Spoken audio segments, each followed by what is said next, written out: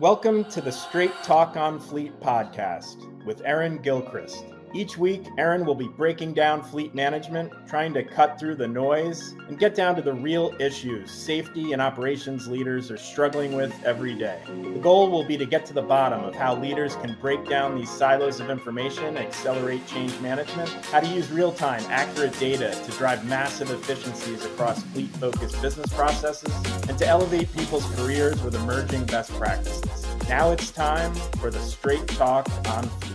Okay, hello again, Fleet community. We're back for yet another episode of the Straight Talk on Fleet. So excited today. We have a guest today, so I'm super pumped. But I'm Erin Gilchrist, and I am VP of Fleet Evangelism at IntelliShift. And on my podcast, I aim to be your objective and reliable source of information for the fleet ecosystem because I ran an enterprise-sized fleet for over 15 years. It was a great time, but it wasn't easy. It was definitely harder than it needed to be. So what I try to do here is break things down fleet manager style with a focus on, well, everything from driver behavior, compliance, to getting more from our internal partners, our external partners, and certainly our data. We talk a lot about that. We'll talk more about that today. On today's podcast, I am so excited to announce that we have the 2022 Corporate Fleet Manager of the Year, Jonathan Kamanns, with us. Hi, Jonathan. Hey, Erin. Thank you. So happy. Jonathan and I have known each other for a very long time, and I have watched him excel in all of his roles throughout his career, but so excited. We're fellow Fleet Managers of the Year. I won in 2019, which seems like so long ago because we've been through COVID and everything else since then, right? Right. And Jonathan won this year. So congratulations, first off, Appreciate Jonathan. it. Yeah. So Jonathan is the Associate Director of Fleet and Safety for Boehringer Ingelheim, and they are a leading research-driven global pharmaceutical company. They create value through innovation in the areas of high unmet medical need. They have over 52,000 employees in 130 markets around the world. So Jonathan has an interesting and big job. So more about you, Jonathan. Again, welcome. Thank you for taking the time to join us on the Straight Talk on Fleet. Take a minute to introduce yourself and share with our audience a little bit about what makes you tick. Yeah, thanks, Erin. I appreciate it, and look forward to the time that we have. So as you said, Jonathan Kamanns, AD Fleet and Safety for Boehringer Ingelheim. What makes me tick is actually pretty simple. I like to solve problems, and I like saving lives. And from a fleet role, you get the opportunity to do both of those, and I think that's why it works so well for me. Yeah, it's so great. And Jonathan and I have talked many times, and this idea of, we run fleets and they burn lots of fuel and they have impacts on the environment, but we get excited about the way that we can reverse that impact and sometimes come out on top there in the areas of environmental safety, environmental health, and certainly protecting our employees and all those that are out there on the road alongside our drivers. So I love that you said that. That's what makes me tick too. So that's perfect. So tell me a little bit about your journey in the industry, sort of how it led you to where you are today. Yeah, so this is probably a really long potential answer, so I'm going to try to shorten it. So I actually started off my career way long ago with Wyeth Pharmaceuticals. So I actually did security and OSHA safety there for a couple of years until I met the fleet manager, who I thought was the coolest guy in the world. And he used to talk about all the cool things that they did in fleet, and I was like, okay, I got to figure this out. Anyway, so they ended up with an opportunity to kind of reformulate their fleet safety program. And I was into competitive off-road rock crawling in four-wheel drive vehicles and, vehicle dynamics and safety and all that good stuff. And ultimately ended up in that role. Kind of grew up into the fleet manager role when the positions changed from fleet manager to fleet director, and then fleet director retired. So learned a whole lot there. Pfizer ended up purchasing Wyeth, so I left there and went to a small biopharmaceutical company called Cephalon.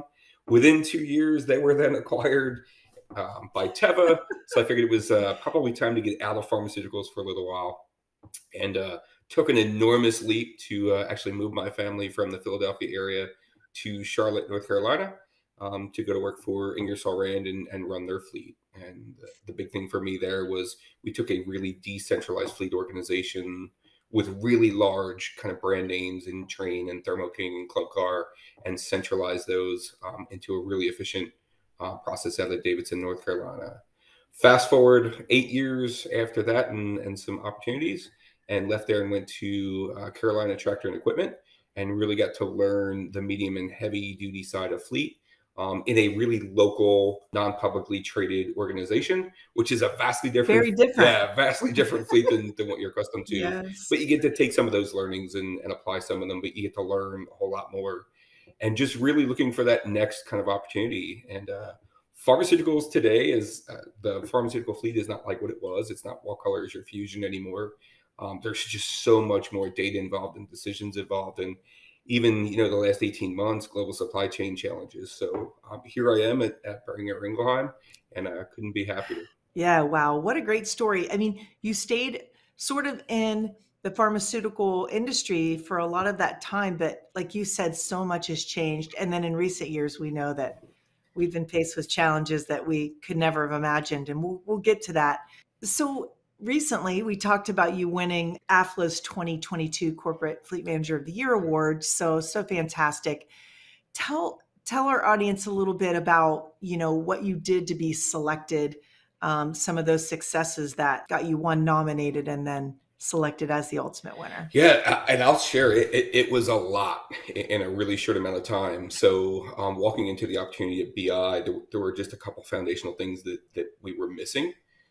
That would allow us to then measure our fleet and see how valuable the fleet program was, where we need to make changes. So it actually started with reducing administration into the fleet office.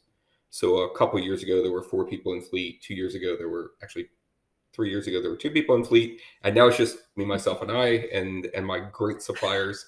But it was really taking all the administration that was coming into the fleet organization and finding the right way to get first call resolution to the employees, right, to the drivers behind the wheel. The second enormous piece to that was identifying the driver population. And while that sounds kind of really basic, it drives everything from safety to compliance, right? It drives every piece of what you do. So not only understanding what drivers you have, but what do they drive, right? So we now have driver types, and it automates the entire downstream process for compliance for each type of driver, whether it's commercial, non-commercial, sales, executive, etc. And then connecting internal systems and external systems, right? Like I think we all know data drives everything that a fleet leader does today.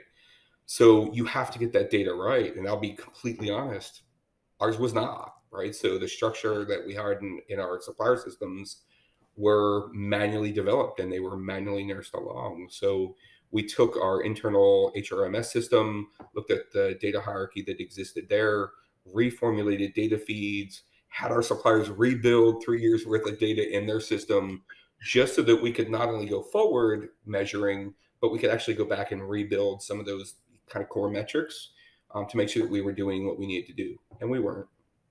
But and just making a baseline, creating a baseline by which you could then measure yourself for the future. What a body of work. And I mean, that's just the beginning, right? You talk about all the benefits there afterwards, right? Billing, right? Accuracy and billing. The administrative churn of folks in the finance group coming back and saying, hey, these 400 line items failed because you didn't have the right cost center, because you weren't automated, because you didn't have the connections to your suppliers, right? All of that was part of that kind of transition. And ultimately where we ended up was, one, we had a lot more compliance around our drivers. We understood who our gray fleet drivers were, right? Those people who happen to jump into a company vehicle that typically you wouldn't, be aware of.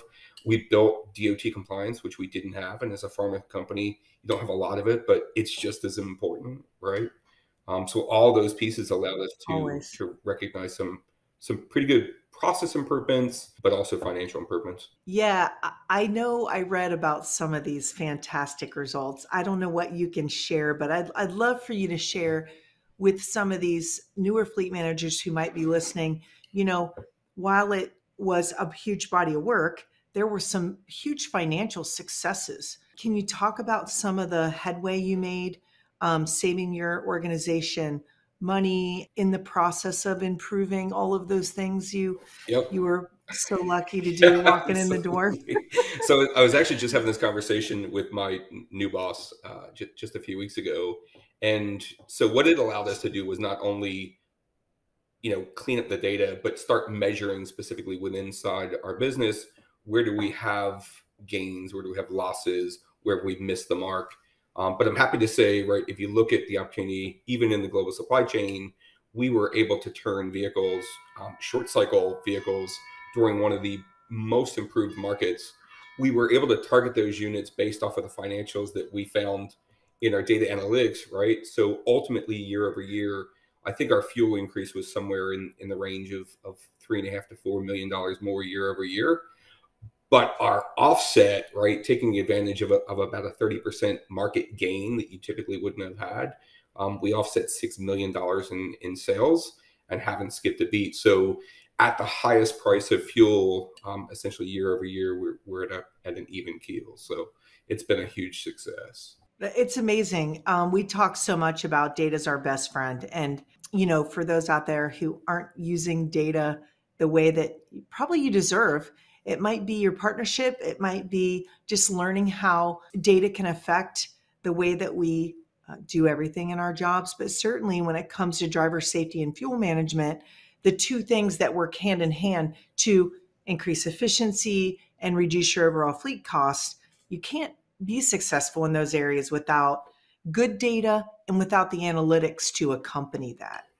I think that's one of the most critical things and something that you can't do unless things are tied together. So that's why you spend a lot of time on that, I'm guessing. And it is a lot of foundational work, but at the end of the day, what that does for the 3, 4, 5 years after that foundational work is done, it just escalates how quickly you can make impact.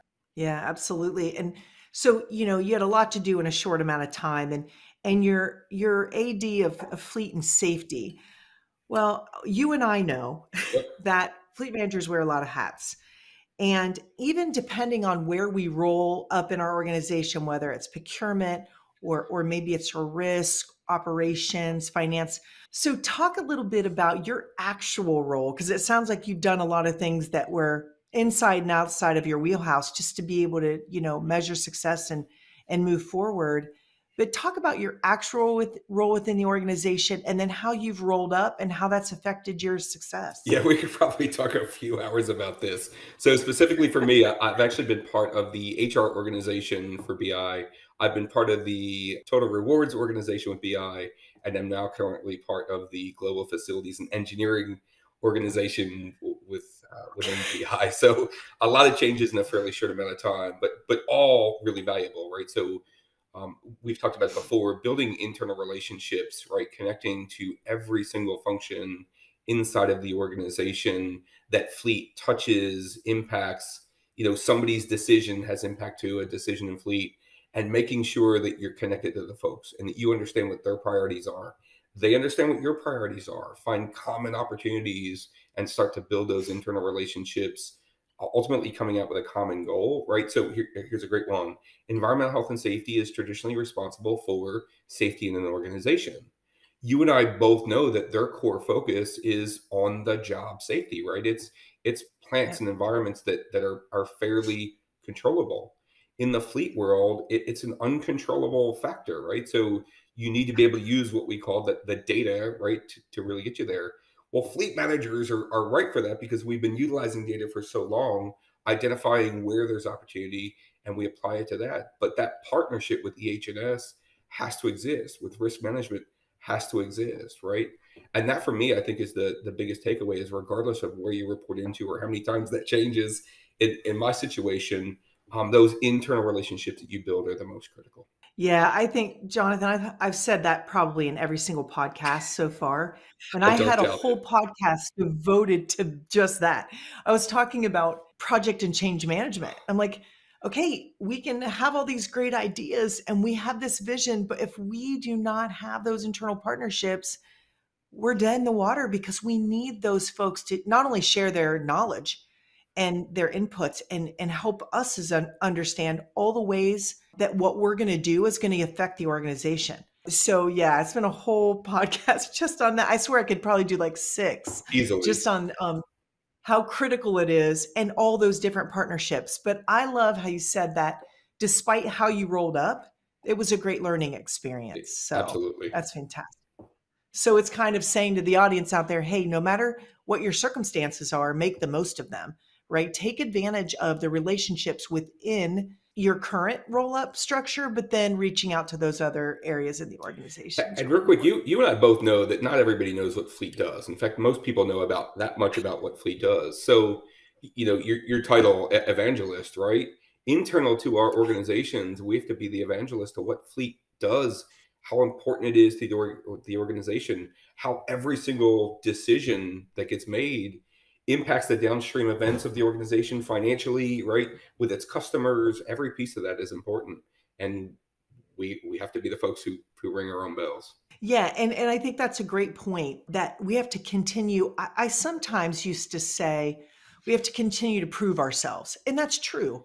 But I like you're taking a more positive spin on it by saying, hey, continue to evangelize in your organizations. You have to. People don't understand Fleet. So if you're feeling disheartened out there, just keep singing your song, keep telling your story, and get everybody sort of in the same room. Absolutely. Hopefully. Yeah, they'll all be singing your song before too long. So good insights there, Jonathan. So, okay, talk about, how do you know when you're successful? So what are some of those KPIs that you're using? And then how are you measured? Yeah, so, and it's probably true for most organizations, and I'll be completely candid with you, right? So, from a Fleet perspective, we didn't have a whole lot to be measured on simply for the fact that we didn't have things aligned to measure ourselves. Like financially, we could tell you where we ended up at a cost per mile, or we could look at sales and align that to the sales. But at the end of the day, it's on us to create what that value is, right? So for me, I know there's 4 key areas for us to measure on.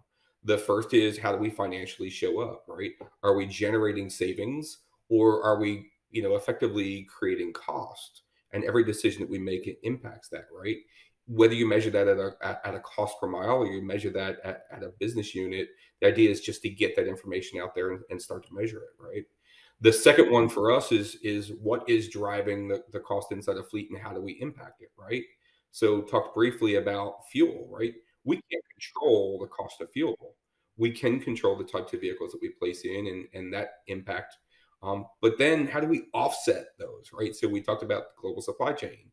For me, every panic opportunity is a challenge opportunity, right? I look at that and go, okay, I can't control it, but what can I control, right? So I can control the sales of vehicles. I can identify vehicles in my fleet that we're underutilizing and getting them out, right?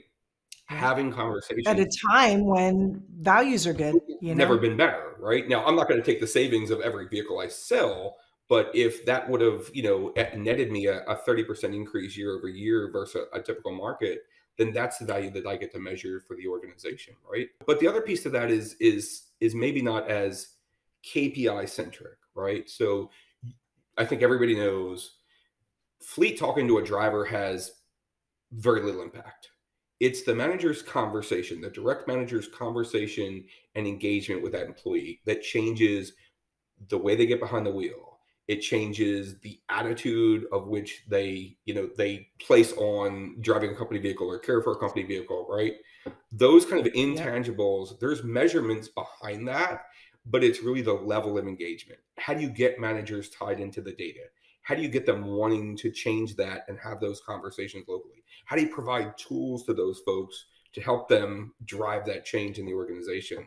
And that's really, been after the AFLA awards stuff, right? The foundational, really critical stuff. That's really what I'm going after is the engagement at the manager level. That's excellent. That's something that took me a really long time to do in my prior role. And it wasn't until I figured out how to help managers and drivers understand what was in it for them and tie the fleet and operational KPIs together so that the manager could go, oh, wow, if I adhere to these fleet policies or these initiatives, they're all there to help my drivers stay safe and to reduce my the fleet cost impact on my profit margin? So it's like, wow, the light bulbs went off, but it took a while, It's cultural, right? And anything you change Mhm. that's cultural is going to take time to do. And every person you connect to has to see the value in order to start that cultural change. We had talked before, you being able to connect that to what they do every day is what drives that shift in mindset. Yeah, well, if anybody can do it, I know you can. So Thanks. I know you're going to be super successful with that, as you have been at all the things you've touched, Jonathan. So tell me about, what are your top 2 to 3 challenges right now? I mean, what's keeping you up at night? Tell me about, some solutions that you're thinking about to solve for some of those problems where there are gaps. The things that challenge me probably they're not typical to the industry for me, right? So for me, there's two core things that are a major challenge. One is exactly what we talked about, and that is the engagement at the manager level in all things fleet, right? We say all Mhm. things fleet, but then we need to prioritize which ones we want them engaged in first and get them coached up, right? That's an enormous undertaking. The second piece Oh for yeah. us is we are fairly immature in our driver risk and safety program, right? We have the right ideas. Our execution is not the best, right? We've probably not provided the right tools, and they're the things that haunt me every single day, right? Every time my phone rings and I don't know the number, it gives me that heart palpitation of, man, we really need to be doing this much, much quicker, right?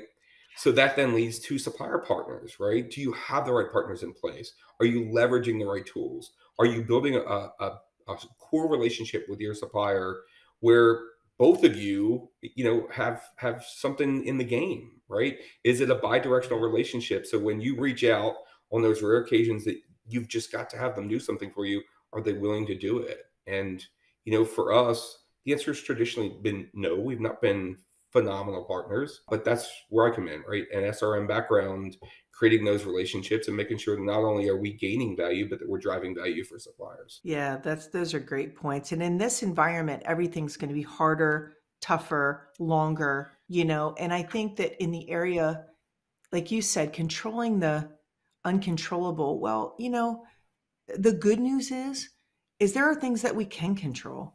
And driver safety is something Yes. that, you build those partnerships within the org. We can do that. That's something we can do. And it's so important. And it's the most critical thing that we need to do as fleet managers. So, despite what's going on with fuel costs or what's going on, out there with the supply chain, driver safety is something that we can always improve and continue to grow and morph within our organization. So that's such good work. So real quick, like if there's something I could share with the group, right, from a historical standpoint, 18 years in fleet. Yes, Yeah. please. So, and especially today, right, with the supply chain challenges and OEM changes and discount changes, right, and all that impact, market changes and recession years ago, right, all that good stuff. I urge us not to chase the pendulum, right? So when the pendulum swings, we go, whoa, look, there it is. We're going to go over here and try to solve for it. And oh, look over here, right? Bring EVs into the equation. Stop looking at the pendulum swing and really start to look at what's controllable between the swings. This way we're not chasing our tails constantly, right? Like today our priority is one thing, and next year it's this thing, and 2 months later it's this thing. We've got to be the ones saying, I get it, I feel it, we've seen it before. We're gonna maintain focus right here and control the things that we can. So that is the one thing I want to make sure that folks understand. Don't chase the pendulum. That's so interesting. You and I, we're cut from the same We are. cloth. Yeah, I feel like each and every episode of my podcast, whether we were talking about fuel management or maintenance or whatever the topic was, I kept coming back to, if you stick to these fundamentals, you can ride the storms of the economic environment, what's happening in fuel, and even now, what's happening with distraction on the roadways. Tools and technology, driver safety, engagement, these things are going to be the things that will get you through everything. Agreed. Wholeheartedly. So shiny things, don't be distracted. I love it. Yeah, you're my brother from another mother. For sure. Yeah. So, okay, you talked to me recently about this idea of, you spoke about EVs. Yeah, we know we need to be thinking about that. And I know that your company has sort of a goal. I think I remember you saying 30% EV for your sales fleet by what, 2030? 2030. Yep, you got it. Okay, talk about that for a minute. Yeah, so it's interesting. Anytime you talk about EVs, right? People think, there's no infrastructure for it, and there's no way that we're going to be able to install in homes. Understand that 2030 is not tomorrow. So when you break 2030 down, it's 2 or 3 life cycles for a vehicle, right? So the answer is not let's jump in with both feet and we've got to go EV today and we need to negotiate with the OEMs and get as much inventory as we can. That's not what this means, right? It is a trajectory. Right. So if that means that the vehicle that you replace tomorrow ends up being a hybrid, and then the next version of that vehicle ends up being an EV, that's the goal, right? And in identifying where that ends up, it's not asking who wants an EV. It's using your data to identify the best opportunities that exist for the organization first, getting a survey out to those folks, and then saying, oh, hey, we've identified you as being, a really great candidate for the conversion to EV. What impact will that have on your life? Are you interested in doing it? If you are, what does your infrastructure look like? Your electrical infrastructure, your home infrastructure? Are you in an apartment or a condo, right? And really getting that down to the groups, right? And then the data will actually show you what the next group you get to engage is, what the next group you get to engage is, right? But you create that plan, and it looks really, you go from your ICE vehicles down to your hybrid vehicles, and then ultimately you end up with your EVs. And I'll be honest with you, I think 30% is a pretty conservative number. I think we're probably closer to the 40% of opportunity. And that's what my goal is, right? Regardless of what the organization goal is. Well, they just heard you say that. So that's now okay. They're going to hold you to that's okay though. That's okay. Yep. And I love it, stepping into it and being very thoughtful and calculating engagement. Again, we'll say engagement how many times, Yep. because again, you need that driver buy-in to do all the things that it'll take for them to be as efficient despite the kind of asset they're driving. Again, it's those fundamentals that'll drive success, whether they're in a hybrid or in an EV or in a gasoline vehicle. It's just instilling those same type of behaviors and fleet fundamentals despite what they're driving. So it sounds like you have a good plan to get there. I'll share with you real quick some of the interesting feedback just being connected internally, right? So talent acquisition is a group that fleet folks don't generally look at and go, okay, yeah, they're an internal stakeholder. They absolutely are. From a recruitment and retention standpoint, folks coming into the organization because of their age haven't driven cars, or they drive an EV, and their expectation when they come to the organization is that there's a solution there for them that engages them to the organization, right? So without those connections, I don't have that feedback, I don't have that input, and they're not part of the group that I'm looking to convert to EV. But it's the easiest group to convert because that's their expectation coming in the door. Yeah, absolutely. That's a great point. Great point. So we've talked about, the economic conditions so much, and as an industry, and you and I've talked about it before, but you specifically in your organization, how are these, supply chain constraints and economic conditions, fuel costs, how are they affecting your business and your role? And, what are you doing to offset some of these challenges? Yeah, I'm probably going to make folks cringe. So I'm really good with communications, right? At the end of the day, folks just want to be in the know, right? So where something like supply chain constraints add time to a vehicle that you order, reduce options on the vehicle that you order, right? Ultimately, don't provide you with the same level of vehicle that you're accustomed to, right? Where all those impacts exist, one, as a fleet leader, you need to create flexibility, right? So your vehicle would typically be replaced in this order cycle. You have under 50,000 miles. You have 2 options. You can order a vehicle, or we'll just add you to the next order cycle with the understanding that we're not sure if that'll change or not, but we'll at least defer you. It's 50,000 miles. It's not going to impact us significantly. But secondarily to that is really having them understand that when they walk inside the supermarket and they've seen prices change by 30 cents on a can of beans, connecting that to the price of a company vehicle and the financial impact of moving to the same vehicle that you were accustomed to at a much higher price, people start to understand the business decisions that you're making, right? You connect that to the volume, right? Okay, we're going to order 1,000 vehicles. Let's take that same decision you just wanted to make and apply that to 1,000 vehicles and look at what the organizational impact is. So I'll be completely candid with you.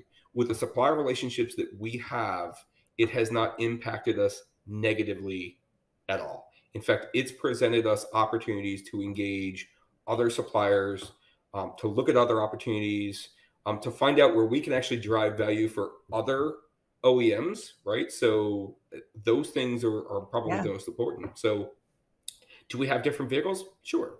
Are we ordering as many? Definitely not. But we're not negatively impacted by the things that are going on in the supply chain. I'm not chasing the pendulum. I'm looking in the middle, right?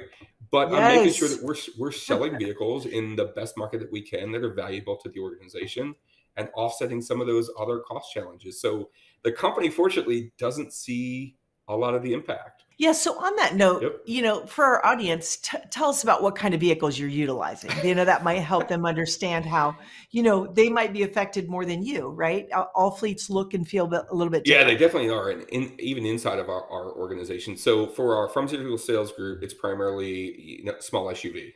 That's kind of where we live, all-wheel drive. On the animal health side of our business, that's where we start to get into light duty truck. And I think most folks understand it's way harder to get a truck today than it's ever been, and certainly much harder than getting an SUV is. Yeah. So, I think that so many fleets are mixed, different shapes and sizes. And in some segments of their organization, just like you're more affected than others. But again, I think the big takeaway for today for listeners is just this whole idea of not chasing the pendulum, right? I mean, and just kind of developing strong fundamental fleet practices with engagement as the goal, right? Keeping everyone in the know, and not only in the know, but helping them learn and grow with you and get involved in the things that are going to help them be successful ultimately through your initiatives. That's good stuff. I'll say real quick if you don't mind. So the chasing the pendulum, it not only sits with you, folks in your organization are going to chase the pendulum and they're going to expect you to chase it as well. So leverage that, utilize that terminology and let them know, I get it. I see it. I understand the impact to it. Here's what we have control over. And that will calm them down. It will give them a sense that you understand exactly what's going on and that you're a solid partner internally. They'll begin to trust you more. Don't let folks chase pendulums.